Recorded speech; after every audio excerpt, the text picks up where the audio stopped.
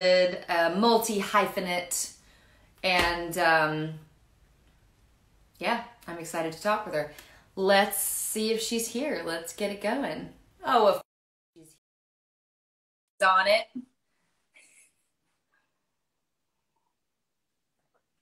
What's up, what's up, what's up? Hi. How you doing? I am good. How are you doing? I'm good. Thank you so much for curling your hair for me. Oh, I know. I was laughing. I was telling Tom because I'm like, yesterday when we FaceTimed, I was like, looked pretty, not gross necessarily, but I was No, like, not at glasses, all. like, and I'm like, now I look very different. So, No, you look hello. great. I mean, that's what's funny about right now is there's so many lives, and it's like you still kind of have to get ready.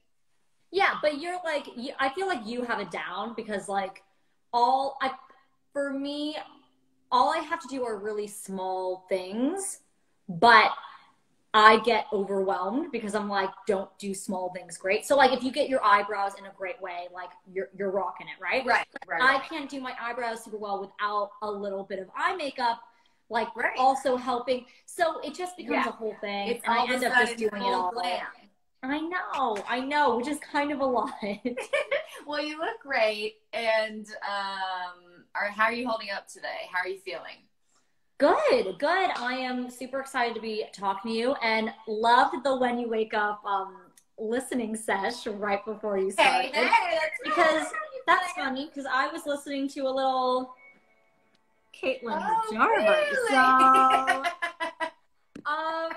So I don't feel bad today. Oh no, you do not feel bad. Nice. I'm very excited to talk though. Seriously, I Me think too.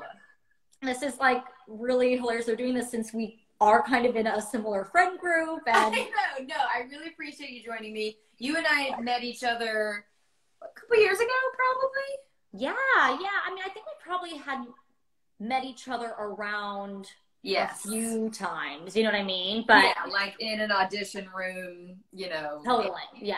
Somewhere in the middle of Hollywood, which I honestly, auditions they're necessary, but sometimes they can be a little like, oh gosh, like this is so draining, right? Oh, 100%. Totally. But right now, since I haven't had one, I'm like, I can't wait. I can't wait I miss it. Drive all the way to Santa Monica and sit in a waiting room to audition. what I would give to drive across town. What I would give. But we met through our mutual friend Shane Harper. Yes. Right? Which this is someone I saw a comment go by earlier that said Nick versus Disney. Which Shane is in that too. I know. Disney is more representative here today than Nickelodeon. I know, just saying. I feel like, I feel also like Shane brings some other things. He brings a little MTV. He brings now little stars coming up. That's true. He's really diversified. He's really diverse. We're just on the TV front. We're like, yo, Nick versus Disney. Let's rock it out. Yeah, it was super funny.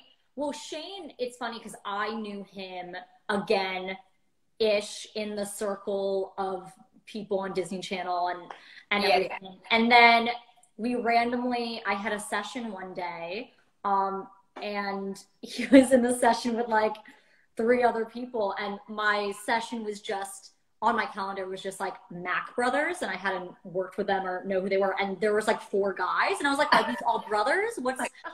Shane's here? Did he have 3 brothers, and does he go by Mac?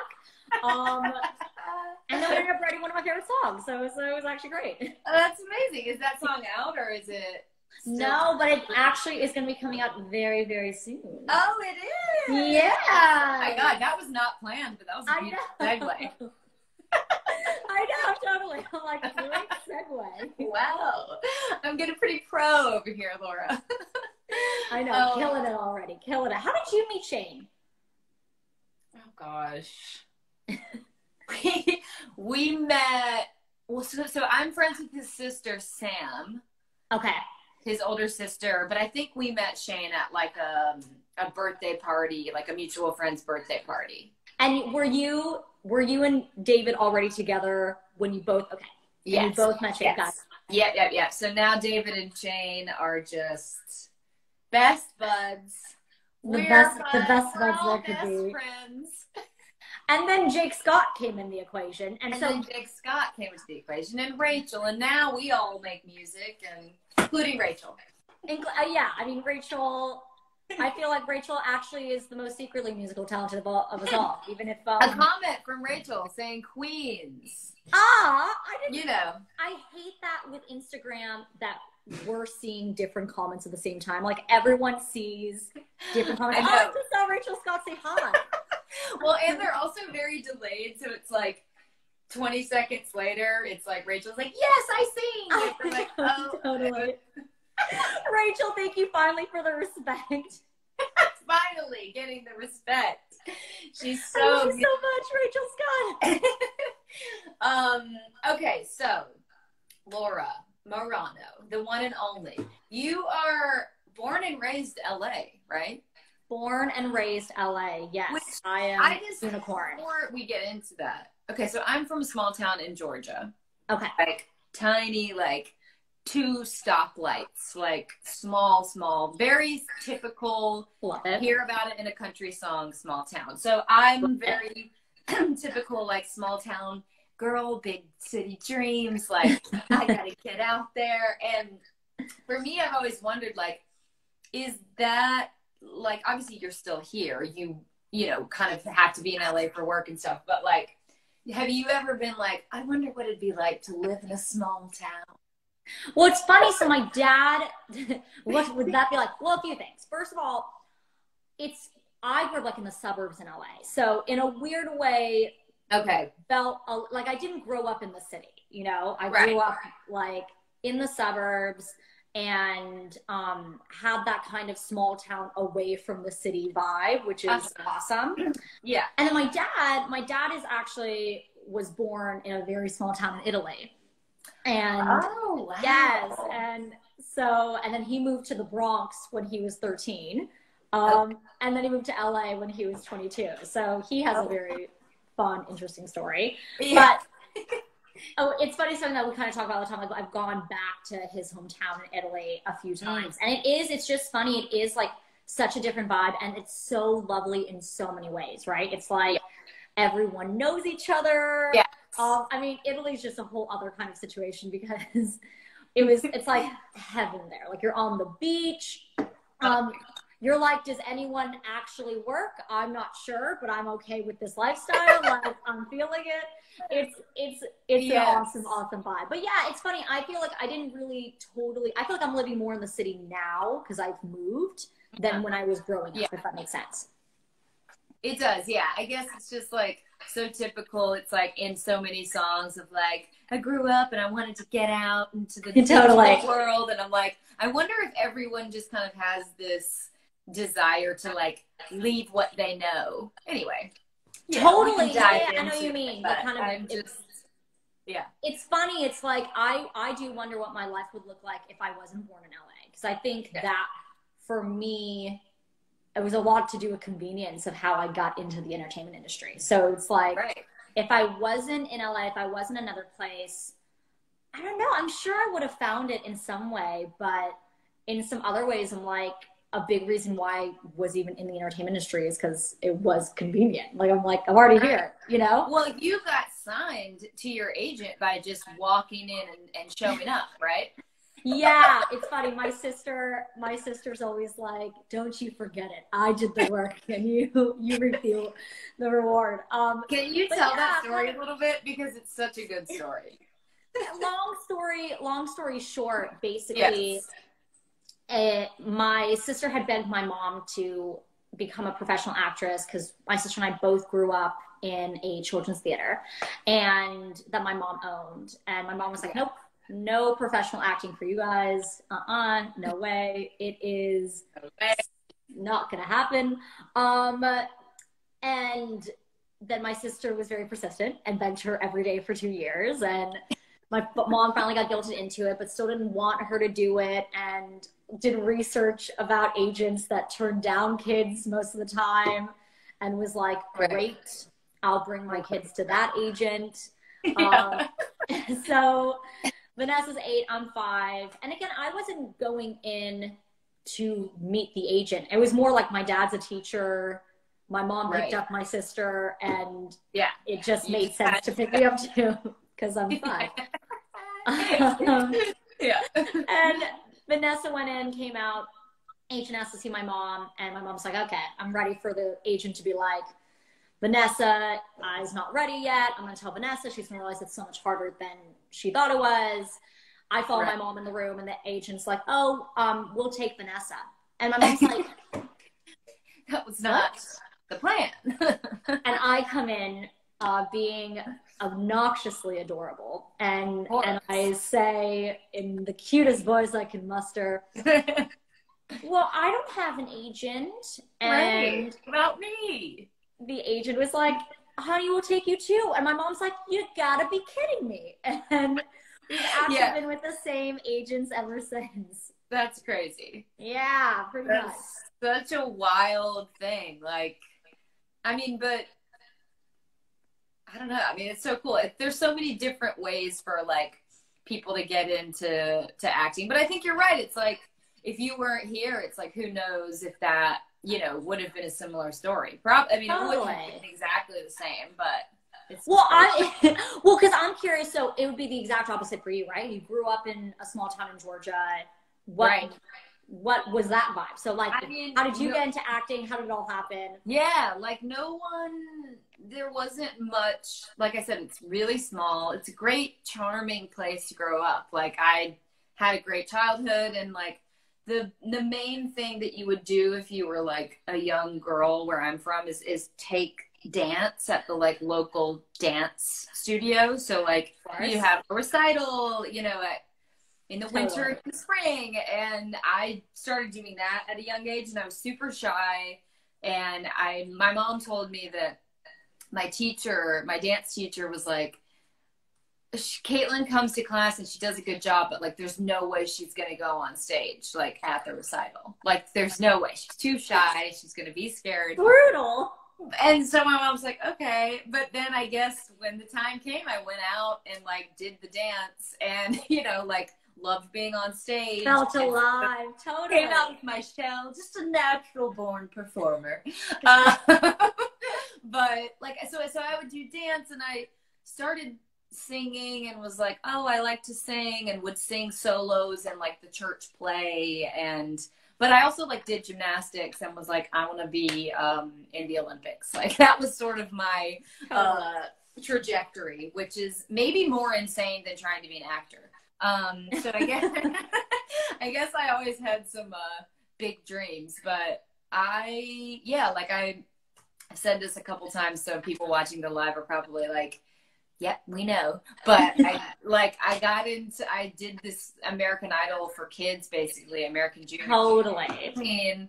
And that was like a fast track into, you know, singing on TV, all of a sudden being on a show every week and being out in LA and just kind of getting thrown into this world. And then I was like obsessed. So I came out to LA early, but through like a, you know, reality show essentially, and had. Okay, wait, did you continue doing gymnastics or any of that kind of situation? No, so I did gymnastics like up until I left for LA pretty much. Okay, can you still do stuff? Like I just want you to know that my life goal is to be able to do a backflip. Really? I'm really in the time of my life to be able to do that, and I'm not any closer to doing it. No, you need to start now because it's only going to get harder. Yeah, totally. Like the other day, I was my sister Amanda, who you also are friends with. She did gymnastics as well because we were like sisters, and so we would do everything together growing up. Of course, 100%. Similar to you and your sister. We weren't on. But Jake Scott just said do a flip. So, which I'm all for. Oh my God. Yeah, I'll do a flip right now. Totally. Just have 911 ready to call. Please don't. Yeah, no, don't do that. But yeah, so we both did gymnastics, and the other day we were like, we're always trying to be like, I wonder if we could still do that. So I was like, Amanda, like do a leap.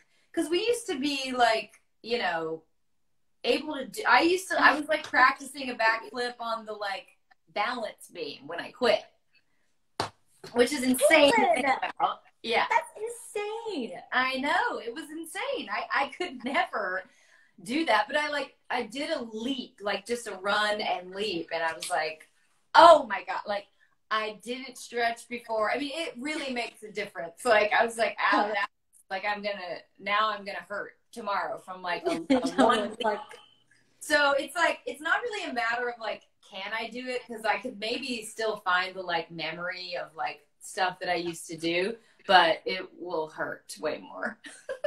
that's very fair. But at least you were able to do it, because I never was. But I so sad. One day will get someone do you have get a trampoline and practice. Exactly.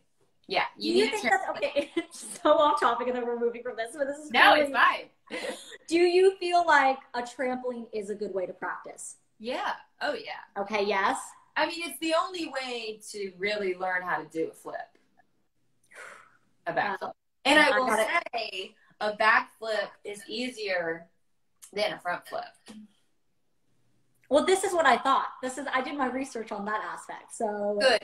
Because you would think, oh, it's not as scary to like go forward, but it's a blind landing.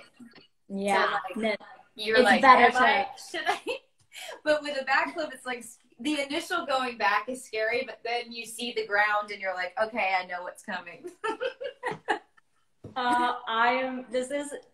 My dream is to be able to do it in a performance. I actually have one song in particular that I'm never even sure if it's going to actually come out, but that I was showing Tom the other day, and I'm like, and this is the part right before the major high note that I would do a backflip. So I would do a backflip, then have a second to breathe, then my dancer would hand me the mic, and then I would do the major high note. Probably never going to happen, but dream big, kids. Dream big. Exactly. If there's anything we've learned, is that you got to dream big. That's what I'm saying. Okay. Just look, when this is over, we'll go to like a gym and we'll get some reps in, and then I'll help you do it. I'm going to learn. It will, again, I probably should learn now, because it's not something, it's like, oh man, when I'm 40, I'm going to go into it. I feel like 40 is going to be. Yeah, now's the time, Laura. Now or never. Oh, well, man. Not now. I guess we can't. I mean, we could get out in the yard and do some reps. I know, it's way scarier.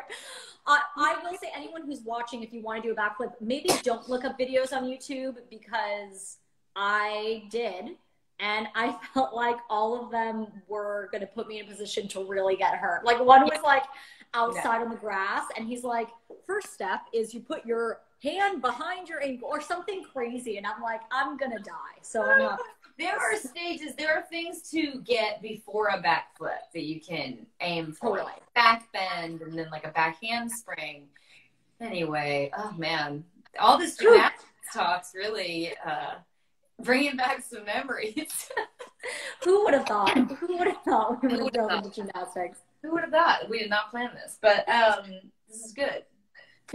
I mean, so I basically was like doing gymnastics. I got the audition for American Juniors. It went well, and I was like, I guess I'm going to LA.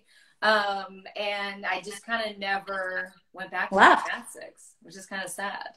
I mean, I did leave LA. I went back to Georgia after American Juniors and was like, okay. How do I get back to LA?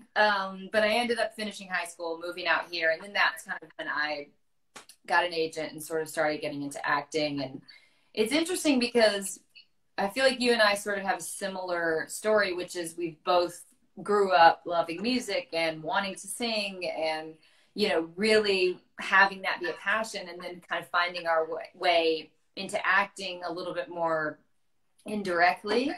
Totally. And having that be something that kind of took over the forefront for a while. Yeah, I feel like at least for you, like you had that start on a singing show, right? I'm like always loved music, and just acting was faster and something I kind of fell into because I was a younger sister that wanted to be like my older sister, and really years and years passed without really getting any sort of opportunity for music. But yeah, so you came back and just kind of fell more into acting a little bit. Yeah, I mean, it was like one of those things that I went back and I was like, you know, I had no idea how to get into the music industry. I had just kind of gotten lucky and ended up on this, you know, network kind of TV thing. So it sort of Totally. confuses you because you're like, well, I have this big thing, you know, like it's going to be easy for me. But I think you're not really honing any type of skill on a show like that. You're just getting experience performing, but. And I think, at least for me, and my own kind of unique experience, acting is something that's very realistic in some ways to start as a child. You can actually professionally start doing it, acting as a child, right? A lot of people do. You can't really professionally do music as a child. No. I mean, I'm sure there are different ways. I feel like Bruno Mars, right, was like some sort of mini Elvis impersonator. Right. I feel like, but you don't really, like, you're not going to get a record deal when you're 11 or 12. If you do, you're not going to get promoted or actually put out music until a way later, right? Yeah. Like, they might develop you and work with that. But, you know, acting, you kind of can start as a child, which is what I did. Yeah, you did. So your first gig was a JCPenney commercial, right? Yes. Wow. Oh, man. I know. I was crazy. I was 5 and crazy. And kept calling the director my dad with my real dad there on set. It was super awkward and weird. You were just really in character. I guess, but the director wasn't even playing my dad. Oh, so right, I'm not really. You're playing the director. I'm not really sure. No, I don't think there's any way around it, Caitlin. I was just a very weird, odd, strange child. You know, I think we'll give you a pass. You were 5. You were on a commercial. You got confused. It's fine. And then you had a small part in Superbad, right? Yes, it made me very popular in middle school. That is a cool credit. Well, because a lot of my other stuff, my friends never could watch. I did the year before. I did do Are You Smarter Than a Fifth Grader? So that was something where kids were like, my friends were actually, oh, you do act. Right. Oh, you aren't lying. Yes, totally. But Superbad was like the cool factor. Like, and I had a super small part, but it was, oh, you're in a pretty funny, very successful movie that's very cool for most kids. And like a very just like culturally like relevant film. I would have carried that. Oh, totally. I didn't watch it for years. What'd you say? I was just like, I would have talked about that for years after.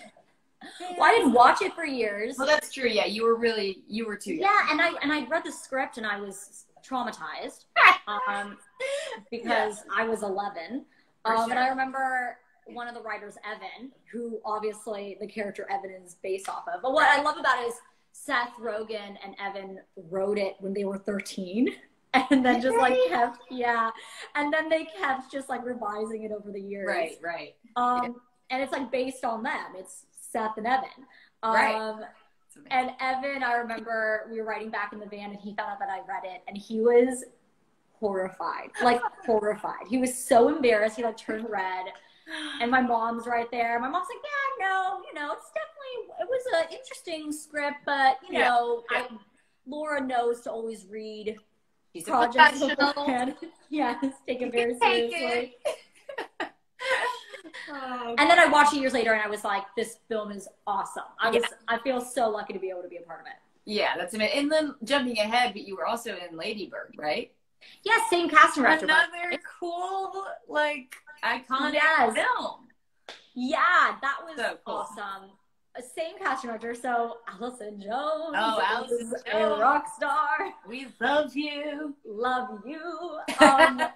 Yeah, I feel so lucky to be a part of that project. What an incredible project. And I had such a small part, which I am like beyond. I would have played an extra. Like I would have done anything to be in that film.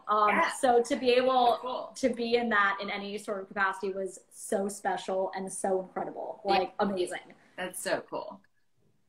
So then when you did Austin and Ally, like that was, you know, up until that point, you loved music, but there wasn't really an opportunity for you to like put it out or kind of like be able to release music. And so when that came up, was that exciting because the character was a songwriter and it involved music? And 100%. What was that like, auditioning for that and being so you know, before that, exactly what you said, I didn't really have like that opportunity, but I try to make it, right? I try to make some sort of opportunity. And so I was doing amateur recording sessions and songwriting sessions. And I had a MySpace. Of course. Had a SoundCloud back in the day. You know, I look back at the songs and I kind of cringe a little bit. Not because the songs are bad. I'm actually very proud of the songs. Okay. I just did not know how to sing and record songs. So it's just like, I sound terrible. But I think we all, if you've been doing any type of entertainment related thing throughout your life, you're just bound to have things to look back on and be like, okay, well, now I just have to. Right, because you go into a moment where you're like, how did nobody tell me it was bad? I'm like, I know. Oh my God. Don't even get me started on like shows that I played and outfits I wore. And like, I know you just can't beat yourself up, but whew. You're like, man, you gotta live and learn, right? Live and learn. We are trying our best. Exactly. So Austin Alley was obviously so exciting and huge for me. The year and a half before, I had actually done a Nickelodeon pilot. Oh. And I know. Trying to come over to the Nickelodeon side. Crazy. I know, right? The Nickelodeon versus Disney battle continues. This is a big rivalry, okay? By the way, I always felt like it's funny because it's so not a rivalry between the actors, but like low key, everyone, it is a rivalry between the executives. Like it is a very, very real rivalry. Where you thought, like before I went on, I was like, oh, it's probably hilarious. Like it's probably totally not real. But like you talk to the executives, it's real. Yeah, yeah. They're like, Totally. Yeah. So I did this Nickelodeon pilot, and I actually, I was in this kind of loop for 18 months about, are they going to pick it up? Are they not going to pick it up? And they didn't end up picking it up. And it's funny, I was definitely disappointed, but there was also a part of me looking back where I was such a different character. Oh, are you still there? Yeah, yeah. Is it gone? Okay. No, it did the spin for a second. I was like, oh no. Oh God. Panic. I'm like, come back. But yeah, so I was like, the character that I played on that pilot was, I had my braces, I had my glasses. Like, I was a very different character that I'm not sure I would have been as excited about growing up doing as I was doing Austin Alley, right? Right. So got the braces off, started high school. Woo-wee. And I had never worked on a Disney Channel show or anything before, and I obviously was a huge fan of Disney, as anyone would be, as so many people. Yes. And I was auditioning for something else and got quite close to something else, but I'd read Austin Alley and the breakdown, and I was like, I am Alley. Like, I need this character. Like, she's a songwriter. She's going to sing. Like, this is, you know, some Disney shows have music, some don't have music, but obviously if you're doing Disney Channel, you're probably going to sing at some point. But Austin Alley had music. It was literally my dream show. Yeah, totally. Yeah, and so I was like, I have to do this. Like, I have to be this character. And the casting director knew me pretty well, and she's like, no, you're not Allie. Like, Allie's supposed to be shy and an introvert, and you're not that. Like, and I'm like, no, but I can act. I'm shy. Come on, I'm very shy. She's like, oh God, calm down. Good night. And then she also was like, Disney and the producers, who Kevin and Heath, who are the incredible producers who I'm obsessed with, always claim that this wasn't true. So who knows? I'm confused. But they were like, they want a blonde for Allie. They don't want a brunette. And I'm like, I'll dye my hair. I'll dye my hair blonde. That's easy. So I got close to another Disney Channel show, and you know, kind of my team was like, hey, you know, you sure you don't want this? Not like that. But they couldn't find the girl, so they finally saw me, and I did the scene, and they were like, we want to test you. And so I tested for it, and it's funny, I was Ross and Rainey were there for the test, and of course a bunch of other people. Yeah. And, you know, tests, for anyone who's watching, you know, Caitlin, they can be quite brutal, right? It's like gosh, horrifying. And horrifying, right? And even though everyone on the Disney casting side is pretty lovely and knows they're dealing with kids, you know, basically there comes a level where they mix and match people, and then they'll be like, hey, you're awesome, you can go now, like, you know, have a great day. Right. You kind of knew when you heard that my heart sinks just thinking about that. Brutal. We've all been there. And you're what, so, like 15 at this point? Yeah, totally. It's like brutal. So I'm at the test, right? And I guess at the end of the test, and there's one person for Austin. Ross knew Ross was going to get it because he was the one, like, he kept going in, right? Like, he kept going in, they kept mixing, matching a bunch of girls with him. And Ross is so classic Ross, and he's like in the corner of like the waiting room, like playing guitar. He's such an introvert, right?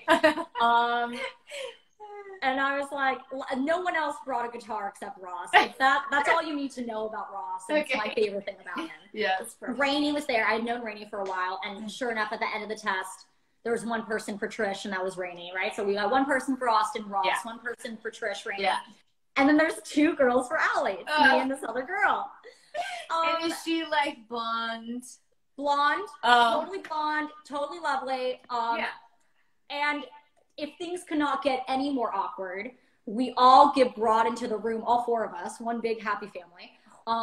And they have the other girl next to Ross and Rainey and like take a photo and film that, just like them standing still. What?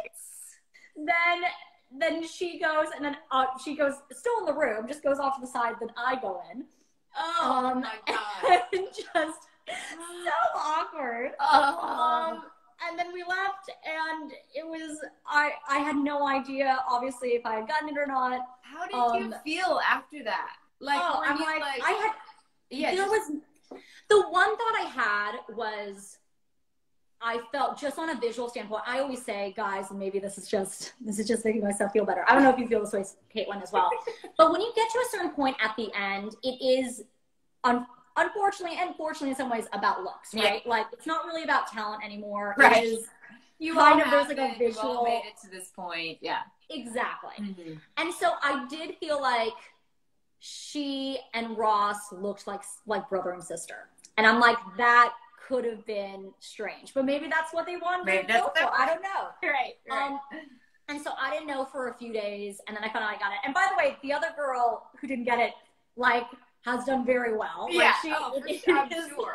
Has not affected it. Like, she's quite successful. She's fine. Yeah, she's fine. She's fine. But a few days later, I found out that I got it, and I freaked. Okay. It was amazing. Yeah, I was so happy. Story, because I love that they initially like wouldn't see you, didn't think you were right for it, and you just wanted it, and you knew it was yours, and went in and got it. I mean, that's so cool, and I'm sure now it's like there was no one better for that part. Yeah, I do think also all four of us. So Caleb came later, right? He wasn't in that original audition, and they weren't even doing Des. Right. But I do feel like all four of us, it was this thing we all talked about all the time. Like, we morphed into the characters, and the character morphed into us. You know what I mean? And like, right. I think the writers wrote the characters more similar to us as well. Yeah. So it totally was. I can't imagine any other person playing any of the other roles. And it is one of those things where it felt like lightning in a bottle. It felt like we all truly loved each other. And I've been on sets where, you know, you sometimes don't necessarily get along a lot, or you sometimes don't, you know, like, love each other. We loved each other. Yeah. We loved the crew. Aww. We loved our producers. Like, it was just such a good vibe. And I still can't believe I lucked out that way. Seriously. Yeah. Aw, that's the best.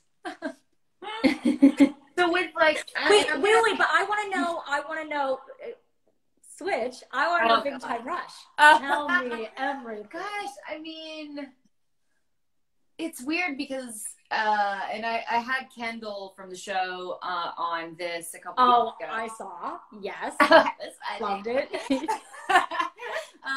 Amazing. But we were saying like the original pilot of like the original cast didn't include Kendall. So like it was another guy. They had to end up doing like a bunch of recasts and like sort of reworking some stuff. But I mean, I honestly hardly remember auditioning. Like I was so You blacked out of my element. Like, I mean, I think it was before I even like officially lived in LA, and I was just kind of flying back and forth, and you know, my people would be like, "Oh, there's an audition for this thing," and I would go. But I mean, I can't describe how out of place I felt. Like I just was like, but there was something kind of nice about not knowing too much and just kind of going in with like, totally. like just sort of like, like I don't know what do we have to sign in. Like I just didn't know any of the things that you're like supposed to know, and I guess that sort of came through in my read because I think like, you know, after I got it, I remember talking to Scott Fellows, the like creator of the show, and he was just like, yeah, I just like you said that line different than everybody else, and I just liked it. And I was like, oh. And that's what's so weird too about, you know, auditioning and acting, and like everyone could play so many different parts. It's just all preference of like the creator, the writer, the director, like how you so set subjective, your tone of voice. Like there's so many different elements that you just have to go in and be like I'm always trying to get back to like that place of like going into something, because it was just so I mean, you never can, but yeah, I was just stoked. Like I couldn't believe I got the part. I was just like, oh, I did. Like I didn't know it was like and also at the same time, I didn't know that was rare. Like as crazy as it sounds. Totally. And but originally it was just like one line at the end of the pilot, at the end of the original pilot that never ended up airing, and I like pushed someone in the pool and said like something. I can't even remember. But I was like, oh, I don't know, like, you know, it wasn't like a main character at the time, so it was just like, you crazy know, about the four boys, so it was like, oh, and you'll maybe come back and play this like love interest at some point. But it was a full year until like they picked it up and recast and were like actually filming season 1, and then they brought me back as a little bit of a slightly different character for like episode 6 or something, and then I was kind of off and on it for a few years. And again, I feel the same way. It was amazing. It was like such a fun set, such a fun place to like learn and, you know, get comfortable filming and acting. And yeah, it was like my first thing really ever. I mean, I had done a couple commercials too, but yeah, it was crazy. It's crazy. Yeah. I mean, that's amazing. You know what I mean? Like that, yeah. It's funny. And we've talked about this. It's like you just look back, because I also know we've also, as many successes and incredible things that we feel has happened, there's obviously moments that you feel of failure and not so great things. But you look back and you're like, man, everything happens for a reason. I feel like that, for sure. And yeah. I really, everything that has happened to me in my life, be it good, bad, hard, easy, anything, it's like, you just kind of put the puzzle together. You put the pieces together and you're like, this makes sense. That happened because this never would have happened. And then this never would have happened, you know? So for sure. It's crazy. It's crazy to think, not to get super butterfly effect crazy deep. Hey, yeah. But this moment, who knows if this moment would happen without all these other things happening. Very true. Yeah. So you've been putting out music, like, since you did Austin and Ally, it was like, okay, like, this has opened up some doors for me to, like, really be seen as more of a musician and songwriter. And so you've been putting out music, you know, for a few years now, right? Like, since you were... Yeah, so basically, again, also at the same time I was doing Austin and Ally, I was in high school. So I kind of, there's a few reasons, but I kind of made a little bit of a decision, just for a few reasons, right? One, I was in high school. Two, I felt very insecure and felt like as soon as I finally got the dream and what I wanted and these music doors opening up, I'm like, oh my God, am I even talented? Am I good? Like, I'm not even, I'm not ready. And yes. So I think for a while, I didn't put out any music as a solo artist during Austin Alley. And again, like few reasons for that, right?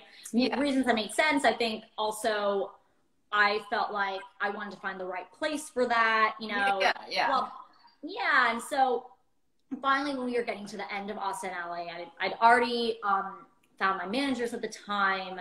At Austin Alley opened up that door, which was amazing. Yeah. And then I got this opportunity to get a record deal from a bit of like this random label, Big Machine, that I never would have put to Austin Alley and Big Machine together, but it kind of just happened naturally. And so again, Austin Alley opened these doors, and I felt like at that point, okay, I was finding a little bit more of my artistry, but I still had a long way to go, which I now look back and realize. And I feel like if you're not looking back and being a little embarrassed, you're not like growing. Totally. So I have to say, I feel actually, I look back at the songs I put out, and I'm still so proud of them. I put back out Boombox, which is still my most successful song to date. And I put out a song called La La that I look back with such love, and I feel like that song never had a chance, and I'm still bitter about it.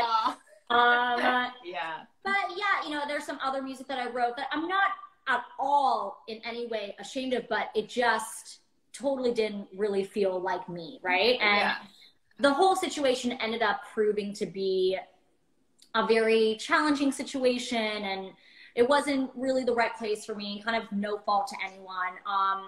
And so I was lucky enough to kind of get out of that deal, and I found myself in another record label. And I found myself at Warner Brothers, which was such a different vibe and so amazing. And I was amazing for different reasons. And like, I was obsessed with everyone who had signed me. It was just like, oh, this is incredible. And I just written a song at the end of the first record deal that I've now actually put up, but it was called When You Wake Up. Okay. And I remember just being like, that song acted as a catalyst for all the rest of my music, because I was really writing this kind of pop rock music. I was actually all over the place. I had Boombox, and then I had like pop rock music, and I had I was just so all over the place. And so When You Wake Up really kind of solidified me of like, oh, I love this music. I love how I sound. I love writing it. I love listening to it. You know, and it checked all the boxes for me.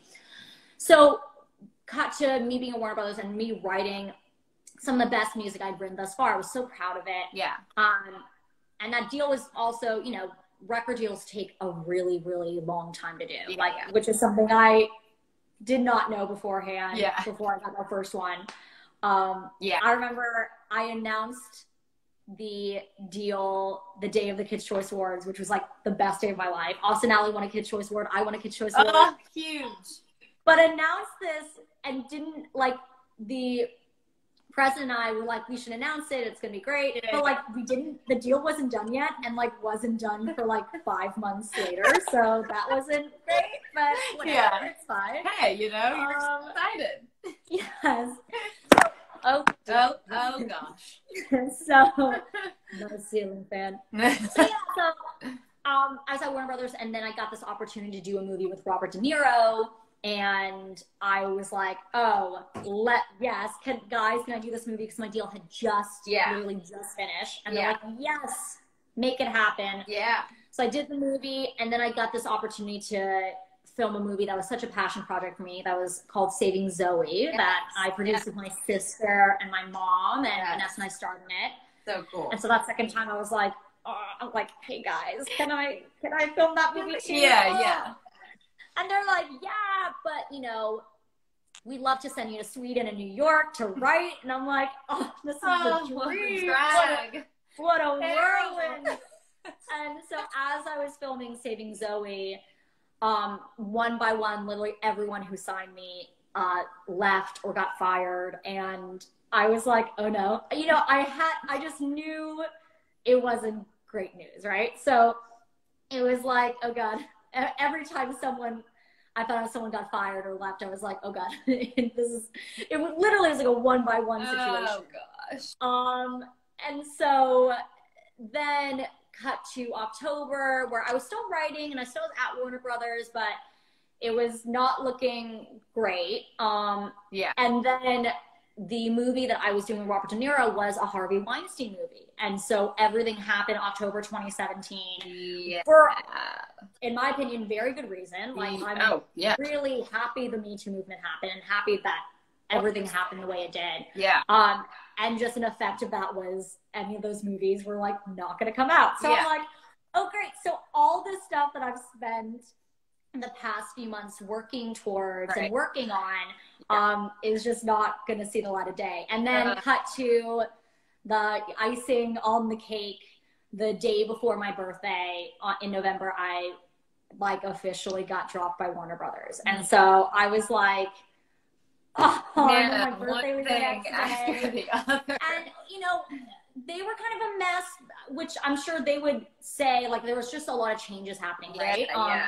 And so literally on my birthday, they sent flowers to me being like, happy birthday from your Warner Brothers family. Oh, like, love you, glad you're part of the family. And I'm like, oh, I'm not. Like, this sucks. I'm not part of the family. I want to be. But so then, you know, I kind of, that hit me hard. You know, it's funny when things kind of didn't work out with the first record label, I was like, oh, you know what? I'm okay. Like, this is a blessing in disguise. Like, I knew it very immediately, and and everything kind of was happening really quickly afterwards with Warner Brothers. And so there's things that were a bummer about that first record, like Boombox, the music video got taken down really quickly before I could really even explain things to my fans. And so that was a bit of a bummer. Yeah. But I was like, okay, I'm gonna move past that. Warner Brothers like killed me a little bit. I was just like, oh, I was gutted. So then I decided to do stuff independently because I felt like, man, I had been with 2 record labels. Both weren't great experiences, not necessarily anybody's fault, just kind of how it happened. And I'm like, I just want to release music. And independent, I feel like you actually can make that happen. For sure. Yeah. Yeah. Man. I mean, thanks for sharing all that. I think it's like helpful to hear, for people to hear like how much goes on that isn't really advertised because it's all kind of behind the scenes and weird, but it's controls so much of what happens with our careers. And it's like such a weird limbo to be stuck in, you know, with like label stuff and this movie, this incredible opportunity. Like, could have never seen that coming, like that being taken away. And I think those moments are like really, really tough to get through and to remain positive and to keep going and to keep like, to pick yourself back up and be like, all right, like I'm not gonna like let that deter me from putting music out and continuing to try and do what I want to do, because you still have so much ahead of you and you have such an impressive career so far. And I think it's probably a really cool opportunity. And like you said, when you look back, you know, it's always easier to see like, oh, okay, I totally see the meaning of that a little bit more. But when you're in it, it's really tough. But I think, but I think being independent is really cool for you. And I think, you know, for anyone who can do it, it's like you said, a chance to experiment a little bit with your sound and like really try and find your lane and like what you want to say. And it gives you the chance to just try. Caitlin, is it Frozen for you or? It is Frozen for me. Okay, good. I wanted to make sure. I wonder if it's Frozen for everyone else. Luckily for me, it's Frozen on a beautiful frame of you. I feel like I'm a deer in headlights. I don't know. I guess we'll just keep talking. Is it Frozen for everyone? I think so, right? I feel like, because I can't see comments. Can you see? Oh, you can't see comments? Comments are still coming up for me. Oh, really? Yeah, I'm like, it's Frozen. It's done. I think this happened to me actually with Kendall when I was doing his live. It froze for him, but everyone else could still see him. Oh no! Oh, really? People are saying it's frozen. It's frozen. Oh no! Oh no, we are just getting to the meat of it. Can you still hear Laura, guys? Shoot. Yeah, I was really on a roll there with my I was loving it because I totally agree with everything you just said. Okay, well, I don't want, should I try and like end it and bring you back in just so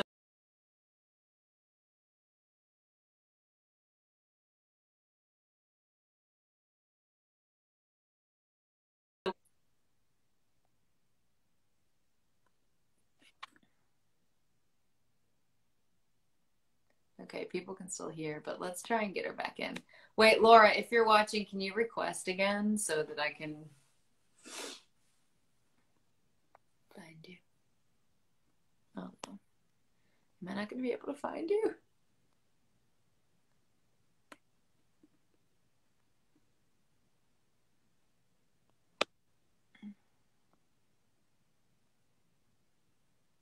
All right, there she is.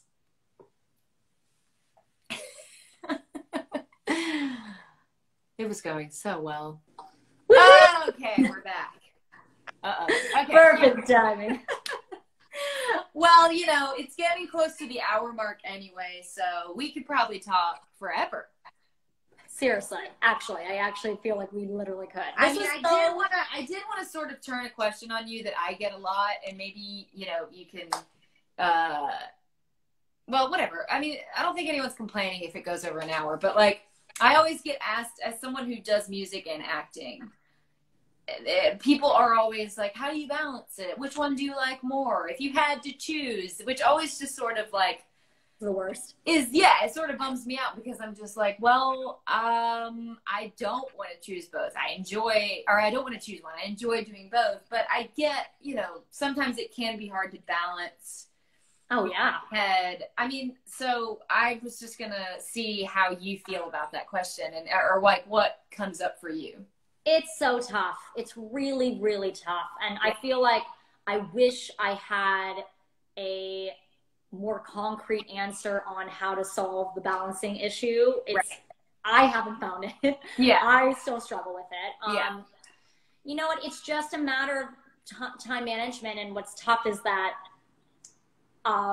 you know, not everyone's going to go by your schedule. But I have found, though there are a lot of struggles and challenges that come with that. Anyway, by being independent, right, by releasing music independently, by trying to produce my own stuff on the acting side, I actually have managed to get some sort of small amount of control over scheduling and over different things. Yeah. So that has made my life easier, but there's a lot of struggles and challenges with releasing independently. And are you good?